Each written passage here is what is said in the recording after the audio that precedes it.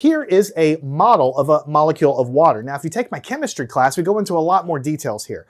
But you can see that here we have H2O, right? So we have two hydrogens. Hydrogens are the white balls, and we have one oxygen in the middle. Now, notice that this water molecule is not a straight line molecule like this pen is here. It's a bent molecule, right? Now, the reason it's bent, we'll go into a lot more detail in my class, but basically there are extra electrons up here that I haven't shown that are up above this oxygen here, which are pushing the hydrogens down at an angle.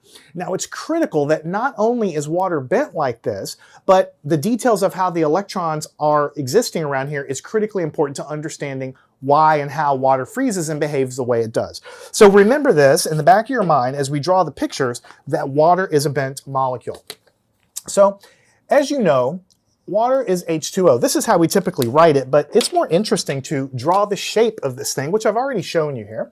And we just said that there's an oxygen molecule flanked by two hydrogens, but you might think that these are kind of off straight to the side as a straight molecule, but actually, as we just showed, these are bent at an angle. Learn anything at mathandscience.com.